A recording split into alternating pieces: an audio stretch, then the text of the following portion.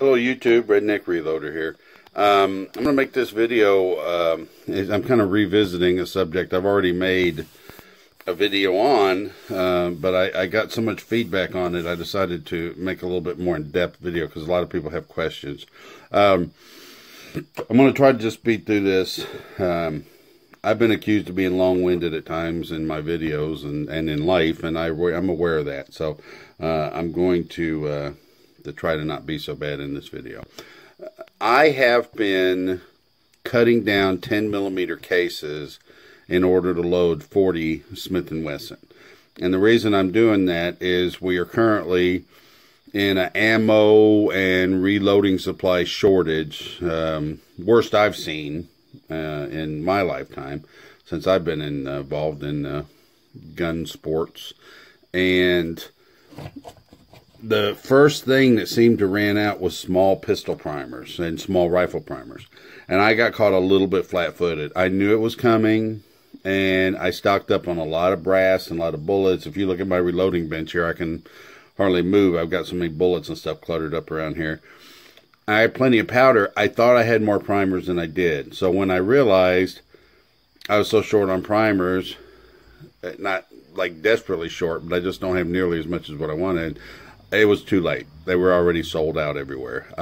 I haven't seen any small pistol primers in 6 months at least. But I could still get large pistol primers from my local gun store. They seem to have quite a few of those. And so my original plan to get through all this until everything gets restocked again is I would just use my small primers for my 9mm, and because I have two 9mm, both a pistol and a carbine, so I shoot a lot of those. But just for practice shooting and stuff, I said I'll just shoot my 45 ACP more, and I'll use these large primers up. But I also have a 40 cal that I carry every day, and I like to use it for practice and stuff. So I wanted to be able to load 40 cal. So I came up with the idea of just cutting these 10mm cases down. And this is a 10mm case and a 40mm case. If you're not familiar with them, the main difference, they're the exact same diameter, but the 10mm is longer, and the 10mm uses a large pistol primer instead of a small pistol primer. So I made a quick video saying I was doing this and just touched on it briefly, and I've had a lot of people come back and ask me questions about exactly how I'm doing it. So I decided I'll make this video and kind of show you the procedure I'm using. I had about 50 pieces of 10mm brass. I bought another 100 pieces a couple weeks ago. So that's going to give me about 150. I figure just for me going out plinking, target practicing, I can just kind of reload those. I'll see how it goes. I'll get more if I need it down the road. The process I'm using is kind of laborious and not the fastest way. If you had thousands to change, you're probably not going to want to do it exactly how I'm doing it. But it works for me, and I'm not looking at doing a whole bunch of these. So let me get set up with the camera, and I'll show you what I'm doing. Alright, those of you that have watched my other videos, you're probably going to notice I'm using a different press. Yeah, this is my second press, my RCBS Junior. I'm using it today because what I've done, I prime on the press using the priming arm. And if you change over from large to small primers, you have to change this little primer cup. And it's kind of fiddly, and it's spring-loaded, and I'm pretty klutzy, and I'm worried about losing them. So what I've done is this press, I keep a large primer cup on, and my main bear press, I keep the small primer cup on. And what I do is if I'm going to reload anything with large primers, I just use this press. So it's just easier than having to switch the arms out. But it's a little awkward. You'll see me fumbling with it a little bit because it's on my left side, and I'm used to working on the right side.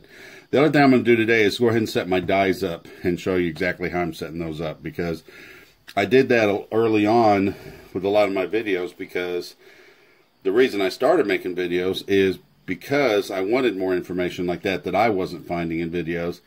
And here lately I've noticed I've kind of quit going over how to set up the dies because I feel like it's redundant because I've done it in so many of my other videos. But then I have to remember that not everybody's seen all my videos. So I'm going to assume you're a new reloader, and I'm going to show you how to do this. So I'm using a 3-die set by RCBS. The first die is the decap and resizing die. This brass is once fired, it's still got the primer in it. I have to resize it and get the primer out of there. So what I'm going to do is I raise the ram, put my shell holder in, I raise the ram all the way up, and I'm going to screw this die in until it just touches right here. Then I'm going to back it off just a little bit. I don't mind it touching, but what you don't want is what they call cam over, where it touches and then you go further. Because this is a carbide die set and there's a carbide insert up inside there, and you can break that pushing the shell holder up into it. Now some dies, like my rifle die, I use small base 223 dies for my AR-15. They want you to have some cam over, but these dies you don't. So you want that, and you want the decapping pin down a little bit. You don't want to stick it down too far. It's easy to bend them and break them. They say right in here the pin should stick out about the thickness of 2/4 underneath. I tend to do that every once in a while. I'll hit a case where it doesn't want to deprime, and I have to screw it down a little further just to get the primer out. And these are carbide die, so I don't have to use any lube. So I'm just going to set the case in, run it up in there, and that's going to resize it and pop out the primer. So now it's resized, deprimed. Okay, the next step I'm going to do is now I'm going to trim the case down to the proper length. To do that, I'm going to use my Lee Quick Trim Deluxe. Now, the Deluxe model has some extra blades in it to chamfer and deburr the case, but I've actually removed those because I found that this 10mm brass is kind of thick-walled, and those were actually doing the cutting instead of the cutting blades. And they were really roughing up the edges, and it was bending up my blades. It actually works better just like this. So this is the Lee Quick Trim Deluxe. The regular Lee Quick Trim just doesn't have this groove in it where these extra blades fit. Other than that, they're the same. These are the cutting blades, and you use this along with a die for your specific case. This is the die for 40 Smith & Wesson.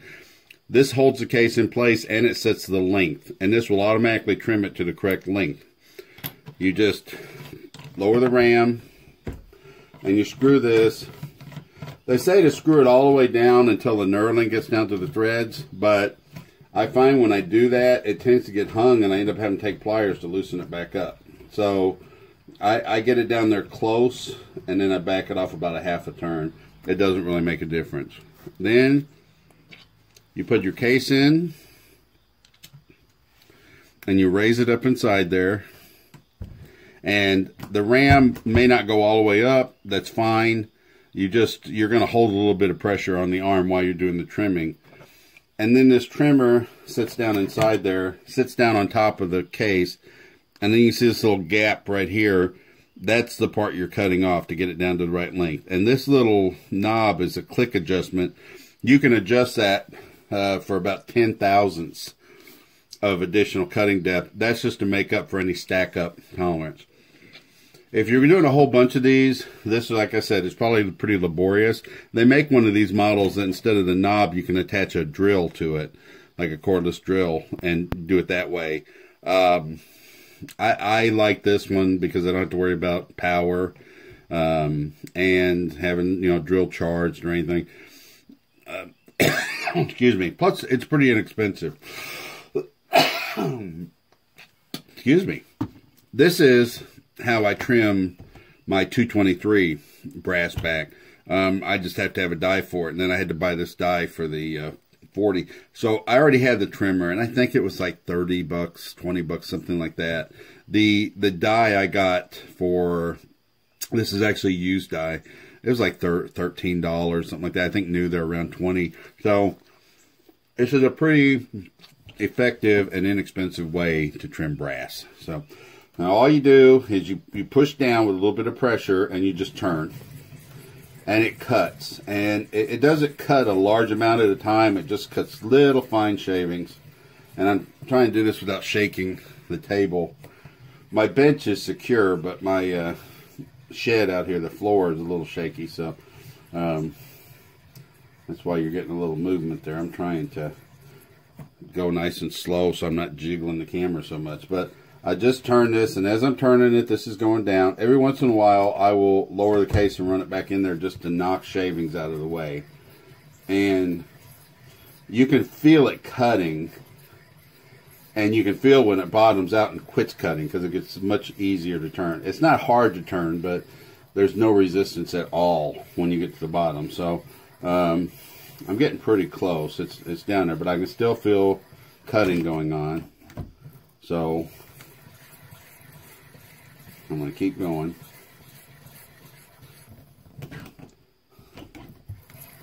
And it's good to clear those shavings every once in a while. And there, I just felt it got real easy right there, so we're done. We're not doing any more trimming at this point. So that's that. I'm going to pull the case out, and you can see, I'll try to move the camera around here. Bear with my... Alright, sorry about that. I don't have great editing skills, people. Sorry. So, the case is now trimmed. You can see all the shavings in there. They're very fine little shavings. When it's cutting, it just shaves a little bit off. It's a very fine cutting. And there you go. Now, that is for all intents and purposes, a 40 Smith & Wesson case now. Let me get my chamfer and deburr tool out, and I'll do that next. All right, so our case is trimmed now. As you can see, there's some shavings on there. This cut surface is squared off and flat. We need to chamfer the inside of it a little bit to help the bullet go in. We need to get the shavings out, and we need to get the burrs off the outside. There's a little burr right there. So we're going to use our little spaceship chamfer and deburr tool. This is a Bear, but there's a lot of companies that make these. They're pretty common. So you just put this inside there, and you just kind of twist it a little bit, and that will chamfer the inside edge. Then you take the other end and put it over it, and you twist it a little bit, and that will deburr it. And then bang our shavings out, and now the case mouth is ready to accept a bullet. You can see that little chamfer on the inside, and it's smooth on the outside. There's no burrs. So this case is ready to load now. I see one more little shaving in there I'll get out, and we will load this. One more quick thing before we get into reloading.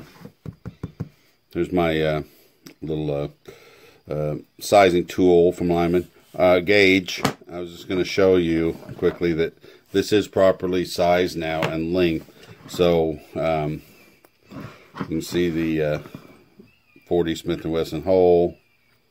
Drop the brass in it, drops down nice and flush. So it's perfectly sized now for 40 Smith & Wesson.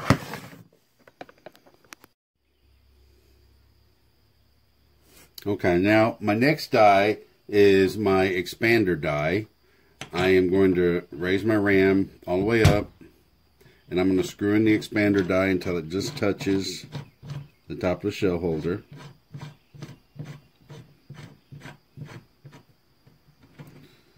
Then I'm going to lock it down, and I'm going to take the expander plug and back it out. So what I'm going to do now is expand the case mount so it will accept the bullet, and I'm also going to prime it because I prime on the press. So I'm going to get a primer ready. I'm using CCI large pistol primers for these because that's what I have. Put that in the priming cup. I'm going to raise up the brass, push my arm in, lower the ram, and that seats the primer. So now the case is primed. Now I have to expand the case mouth to accept a bullet. So I raise it all the way up and I screw in my plug until I feel it touch the case mount. And then I give it a couple of twists. Then what I'm going to do is lower it, screw it in about a quarter of a turn, and then raise it up. And now I'm going to check it. The bullets I'm using are Bayou Bullet, high-tech coated, 180 grain, truncated cone. And, you know, they say you just want it to just barely sit in there.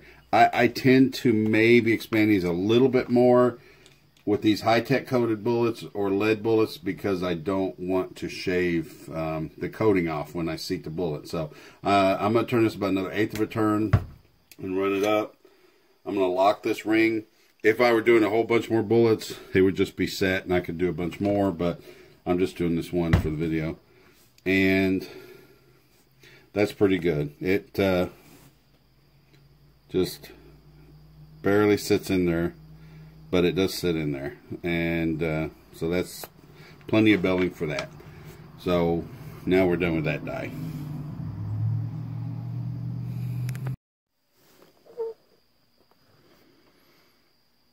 Okay, I saved you the agony of having to watch me weigh this out. If I were doing a number of rounds, I'd use my powder thrower or a dipper. But since I'm only making one round this morning, I just got the scale out and weighed it. So I zeroed my scale, made sure it was level. I set it at 6.6 grains. Now I'm using Hodgdon HS6 powder. I got my load data from Eggleston Munitions. They're another manufacturer of these high-tech coated bullets, and they offer load sheets for all of their bullets, and they're pretty good. They actually get their information from Hodgdon, if I believe is correct. They stated on the website. I'm kind of going from memory, but for the 40 Smith & Wesson, these 180 grain truncated cones, the powder range runs from 6.6 to 7.2, 7.3, something like that. Since I'm doing something different with these large primers and stuff, I'm working up a new load. I've been loading at the minimum of 6.6, and I have found that to be a good load. I don't have a chronometer. I'm just going by feel, but it cycles my gun well. It's accurate, and you know, it's got a manageable recoil. It feels good to me, so that's what I've been loading at, and I haven't felt the need to push it up any higher. So that's what we're going to load today. So I've got my powder weight out, got my case primed, case mouth belled, ready to go. I'm going to slide the camera over just a hair. So I'm going to put my powder funnel over my case, and I'm going to take my powder and dump it in there, give it a couple taps, and now that case is charged and ready to go. What I always do is I check and double check and make sure that that powder is in there. Even though I'm just doing the one case, I always check and make sure. So.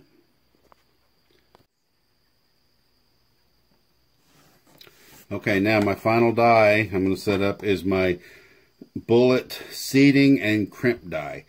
And some people will seat and then crimp in a separate step, which I actually do on when I load 45 because my gun's kind of fussy. But I have found with these 40 calibers, I don't need to do that. I do them both in the same step, and it's not an issue. So that's the way I'm going to set this die up. It doesn't really matter because I'm only doing one case, but if you were doing a number of rounds, 100 rounds or something, it'd make a big difference. So I'm going to set the die in here. I'm going to back the seating stem way up because I'm not worried about that right now. What I'm setting is the crimp part up, which is just the body of the die, and I do not want it to crimp right now. So I'm going to load in a case. I'm going to run it up, and I'm going to run that case, run that die body down until I feel it make contact with the case mouth.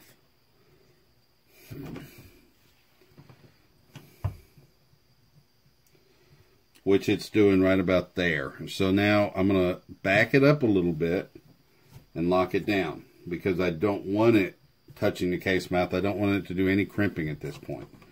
Then I'm going to take that case back out of there, and I'm going to take my dummy round now. This is a dummy round that I've prepared. It's using, I do this for all the bullets that I load. I'll take one old case and make a dummy round out of it. This gives me the length that I want. And you can see it's not primed. There's no powder in this. I keep a jar of these for all the different bullets that I load. And the way you use the dummy round to set it up, it makes it a lot faster. You don't have to worry about the length.